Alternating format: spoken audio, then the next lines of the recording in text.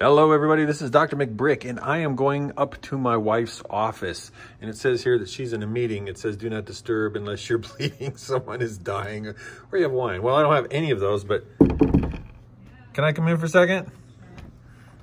Hello. Hi. This is my wonderful wife, Kara, and doing? she is in her office. I had a question for you. Okay. I've got a lot of viewers who have been asking questions about what it's like to be the spouse of an AFOL. What the heck's an AFOL? Adult fan of Lego. Okay. So would you mind answering some questions for me? Sure, I'll answer some questions. All right, let's go down in the Lego room. Okay. All right.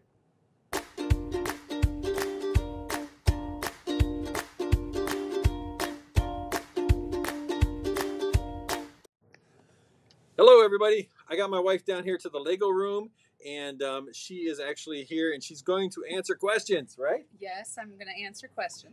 And she didn't even know what an AFOL was. So okay. so anyway, I mean, you know, all of this huge, didn't even know what an AFOL is. Well, anyway, like I said, sweetie, we've a couple of AFOLs have done this. A couple of YouTubers, Lego YouTubers. You're gonna laugh every time I know. you say that. Lego YouTubers have done this. Alex Noons was one. A couple other people, and they've done it with their spouses. And so I thought, you know what, it would be good. A lot of people are asking questions, and so I thought that. And you've been doing this how long? And I've never been on a video. I've been doing this. It'll be 3 years in January now. That's hard to believe. Never been on a video, but anyway, so we'll go ahead and get started and everything. So we'll ask our first question here. Okay. The first question is, did you know he was into Lego when you met him? I don't think it's something that we discussed immediately, but I think I knew relatively quickly because Adrian, my son, was about 2 or 2.5, and you had some old toys that you pulled out for him to play with when he was at your apartment. Okay. So I think that's when I first knew that you were interested in Lego. Yeah, I guess I did have some Lego at my old apartment. So, because I was a bachelor, that kind of stuff. You got to have some Lego in your bachelor pad. But yeah, okay, I didn't. That makes sense. You didn't even remember that? No, I didn't. But that makes sense. That makes sense. Do you like Lego and do you build? I like Lego. I mean, I have to like Lego given that it takes up my entire basement.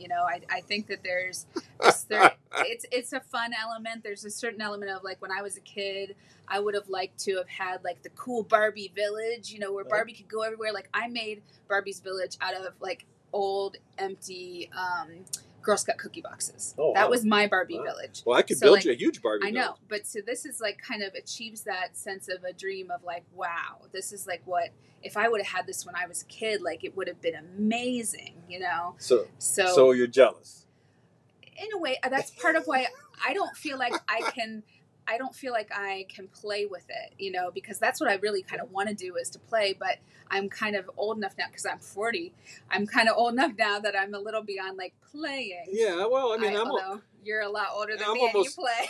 I'm almost 55, and I still play with Lego. But yeah. So, anyways, no, I don't build. I could build, and I have helped the kids and stuff build before, but I don't build myself. Well, it's funny because Adrian and Piper and I mean, we did play, but now that they're older, now that Adrian's a teenager and Piper she's kind of a teenager, even though she's 10, she's still, acts like a teenager. So they don't play with Lego, but we still build. The three of us, we still build, mostly Adrian and I. Piper doesn't do so much anymore. But we used to play a lot, and that's one of the reasons why we started this, because we played. So, but now I can tell you that I don't, like, sit down and play with my little guys. Although, but in my mind, I have this narrative of when I set up scenes. So it's kind of like playing, but I play in my mind to justify that I'm 55. Anyway, next question. Okay, next question. And I see, wait a minute, we got several questions on at the same time there. Let's go to, do you know how much money? Okay. This is not a good question. Whoever asked this, please, you're going to get me in trouble. I'm going to get divorced right here on the air. I don't know. I mean, it's got to be north of 10 million. 10 million? 10,000. It's got to be north of 10,000. Can you imagine? I'm gonna guess anywhere from like $15,000 to $20,000. Can you imagine $10 million worth of Lego? No, I don't want you. It would be like a house literally made out of Lego, like some of these guys have built on those random Netflix shows. Yeah. Oh my but yeah, gosh, so that would be great. Probably higher than 15 to 20,000. Oh my which kind of blows my mind. That would be awesome if you did that. You're not allowed to do that. Well, we don't have $10 million to blow, but if we had $10 million, as much as I love Lego, honey, I would not blow it on Lego. Thank you. I'd buy you a house with another basement so you could do Barbies. No, I know. I want to move to Bonaire. Remember? Okay. Yeah. You're buying mommy her care house. You move to Bonaire. Yes, that's right. That's right. We are. All right. Let's see if I can find the next question here. Let's see. When did you know he was serious about Lego and not just playing? There's a good question. I think by the time that we actually, Mike started talking about building some in the basement and actually using some of the space in the basement and wanting to, kind of get a couple tables from IKEA and put some stuff together. We have a couple. I think, we have like an IKEA store worth of tables. And actually, I mean, this is a little tidbit. We've actually ordered so many base plates from Amazon that they no longer allow us to order base plates because we've like maxed out. Yeah. So that happens. That happens. But anyways, I think once we got the Lego store and Mike was able to get like his, very good, VIP card and start to accrue points, it was all downhill or uphill from there, whichever you downhill. I see how this interview's going. You asked me the question. One of the things that she never really paid much attention to my hobby. I tried to ignore it, so I didn't think about how much it cost. Yeah. Well, to be honest. Well, that's true. But when I got in the audition for the Lego Masters, and I started going through the process to audition, then she owns a marketing company, so she was very much of a, all right, let's go for it, let's do it, and all that kind of stuff. I bragged about you to all my friends and coworkers too. Thank you. And so that was, to me at least, when I felt like, okay, she knows that I'm real. She can't deny it. That's right. I'm legit. I'm something in my wife's eyes. I am something in my wife's eyes. Yes, you are. So So anyway, that's let's see if find the nice. Oh, this is interesting. Okay. What is the favorite thing about my hobby that you like, that you benefit from? That I benefit from? Yeah, I guess. Yeah. What is your favorite thing? Well, you just says what is my favorite thing about your hobby. Well, yeah, but I think that I really enjoy you having, I think that, the Drmcbrick channel on YouTube is something that I'm really proud of for you, and I love being able to share it with other people, that this is what goes on in my house, and that it's something that actually they can check out my husband on YouTube, and he's got this great Lego channel. And I think you've just done a really great job of making this such a visual experience. And so the photography and the videography and stuff is such a good quality that it really makes me proud of you and your work, and I like to share it with other people. Well, thank you, honey. You're welcome. That's very nice. I don't know if I'll get demonetized because of the kiss. But anyway, and don't forget to check me out on Instagram. Don't forget about my Instagram. Oh, yeah. That's how we started. That's how I started. That's right. That's how I started everything, was with Instagram. Well, honey, that really is nice. Thank you very much. Wow. Okay. So see, we almost got divorced there, but we're back. Yep. We made up with a kiss. That's how it works. That's how it works in marriage. All right. So what do you dislike the most about my Lego hobby? Well, I would say the expense of it is definitely something. I would say that the need for IKEA tables, that itch that you get when you're like, I need some IKEA tables, Yeah, and it's been really hard during the pandemic because I can't go won't deliver them. down 7 miles to the IKEA store. And I would just say probably the time that's spent doing this away from, me or away from us is something that it's a cost benefit kind of thing. Like, I'm sad that I don't get that time with you, but I'm glad that you get the time to do something that's important to you. And I try to view that as time that I can spend either on myself or with the kids. And, you spend so much time with the family that you deserve that time for yourself. So I try, even though it's hard for me sometimes, I try to remind myself that you deserve that. Well, thank you. Mm-hmm. It's funny because one of the things I've started to do, and this is a tip for all you AFOLs out there, But one of the things I've tried to do, and I know of several of my buddies try to do this too, who also are Lego YouTubers, is try to do my videos so that I can get them done, get them in the can, upload them, drop them on the weekends, and then that way I don't have to do anything on the weekend. I can spend, because what I was doing was I was actually building on the weekends and doing stuff like that, and so then I wouldn't have time during the weekends to do stuff. But during the pandemic, since we've been here in this house for a year, we can't go anywhere, and so I've been able to, after I do my work for my job, I've been able to in the evening or other times and to get the videos and get things done so that way I can spend the weekend. Like we're going to decorate for Christmas this weekend. Finally, I know it's kind of late, but still. Anyway, so sidebar topic before you move forward. No, it's nothing bad for you at least. We started quarantining pretty much directly after my 40th birthday. My birthday is March 6th. Right. And so I turned 40 March 6th, and then we started quarantining. Yep. And so I've literally spent the entirety of my 40th birthday year in this house with you people. With you people. She says with you people.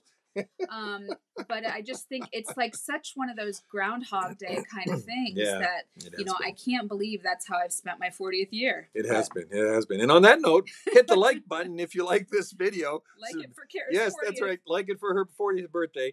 Hit the like button and subscribe if you're so inclined, and share if you'd like. All right, let's see. There might be another question on here, honey. Let's see here. This one, and I don't know if you this one might be tough for you.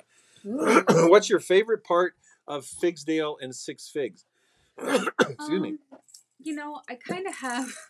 You got to turn it the right way. Shameless plug. I have two favorite parts. Really? Yeah. So I like the Main Street area because it's been really fun as Adrian's grown, and he's really been interested in, the parts of the Lego City and stuff like that. And that's been such an integral part to Santa, over the years. All the modulars, Yeah. So I have a lot of good memories around the modulars and being able to put that together and watching you and Adrian kind of make the city grow. Mm-hmm. But I would say my other favorite part is the amusement park and how like you and Adrian have woven together like the pirate ship and the roller coaster and like all these things that you've made into its really unique destination. Wow. And so I really like those both things. I would say that if I had to choose, probably Main Street more, just because it's got so many fond family memories. Yeah, and I like that too, because that's where we started. We started with, I bought, when Kara and I first got married, we bought, and Adrian was, I don't know, he was 2 years old. I think it was, it was a year or two after we got married. So he was about 3 or 4. And I bought the firehouse. That modular. Had to be at least 4 because it was something that like he really wanted to play with. Yeah, and remember, I guess he would have been up for. Remember how he dropped it on the floor and it shattered? Remember? I forgot about that. Because I'm like, the first modular, I've always wanted modulars. I know, and I'm like, just be careful with this, buddy. And he dropped it on the floor, and he was so scared and so upset. And we ended up rebuilding it, and that's kind of when the whole Lego thing started between he and I, and we really started kind of building, because I realized even as a 4-year-old, that dude could build. And Lord Business couldn't control everything. I don't know what you're talking about. Yeah. Do you have a favorite Lego set? Ooh, I want to go run over there and look real quick. Well, you have it set up in your office, I know. I do. I love that set. That's the Beatles set, and it's the Yellow Submarine set, and I really do like that one. I don't know. I built it. Yeah, you did. It has to be one of the ones downtown because, like, we had some really cool ones. The one that has like the detective's office. Yeah, I like that one a lot. We got that. We got that when we went to Florida. When we went to Legoland. Yeah, Legoland, Florida. So that makes sense. Yeah, we got that, and we built half of it at your dad's house in Florida at their winter house. Yeah. So there you go. That's a good pick. Yeah, that's a good one. Let's see. This is interesting. This is an interesting question. Do your relatives know about my Lego hobby? Yeah, they know about his Lego hobby. If they discovered what we had in our basement, like, you invested all this and your Legos. But actually, they've been really cool about it, and they really understand the importance of Mike having a creative outlet, Mike having his own hobby, and that's really what it is. It's I mean, it's just like, you know, some people work in clay or oils or, you know, I mean, or sing or whatever, and I mean, it's like I do Lego, and that's, you know, that's kind of. But I think that also seeing it bring together like you and the children and stuff like that, and I think, you know, also you have, you know, again going back to the whole Lego Masters thing, I think that was a big moment for like the whole family to be like, whoa, this is like a big deal, you know. I mean, having to talk about you potentially leaving the family for like 6 weeks and going on this show, you know. Yeah, I remember that. That was a huge thing for everybody. I remember that. I do think that kind of made some, even my parents. Right, that's what I was my thinking. parents, yeah, because heck, my parents are now like buying my merch on my merch store. They did? Yeah, your dad did. My dad bought a sweater and everything, and it's so funny at the Drmcbrick General Store, by the way. I make no money from that, so don't worry about it. But you know, it was funny because I remember when it was like, okay, I've gone through the first set, the second set, the third set of auditions, and we kept doing it, and then they all kind of were like, wow, this is serious. This is not just him just buying a bunch of toys. So that was kind of cool. But everyone has been very supportive. And to be quite honest with you, you know, and I have a video on my channel, which, you know, it helped me through depression too. Yes. And when I really kind of broke down and had that depression, it helped me through that. So it's a creative outlet for me, and I appreciate that. Well, hon, I don't think there are any more questions. But do you have any questions? Yeah, do I have any questions of you? You know, I'm really proud. I'm just very happy because you just seem to be, I mean, that I care more about this than I thought. Yeah, she cares more about it than I thought she would. Oh yeah, actually that's true. So that makes me real happy. Oh, you're demonetized. I know. Now. Oh, I'm demonetized again. Those AFOLs, they didn't take care of you. I know. And now we have 3 cats in our house, and one of our cats is now up in Ginger's walking through the city, and she loves the cats. I like the cats, but I like the cats unless they're in the Lego room, and then I don't like the cats so much. What if you put like a GoPro camera on the cat's head though, and then you could film the cat walking through the city? That would be cool. Ginger but see, look, that. Right there is the Ninjago movie ready to happen. And that she's walking right through the city. Right by Apocalypseburg. It was an orange cat too, wasn't it? In the Lego movie? I can't rember. Or it was a white cat. One of the two. But she is over there and she's scaring me to death. She's getting ready to go. You know what? I'm going to see if I can flip the camera here. Let's see. Let me flip. Oh, if I can get the camera at the right angle here. Let's see. There she is. She's going to get it. Well, everybody, this has been wonderful. Please like and share this video and subscribe if you're so inclined. But I got to go get this cat off of here. And thank you so much, Kara. I love you, honey. Thanks for doing this video with me. I love you too. This is Drmcbrick signing out.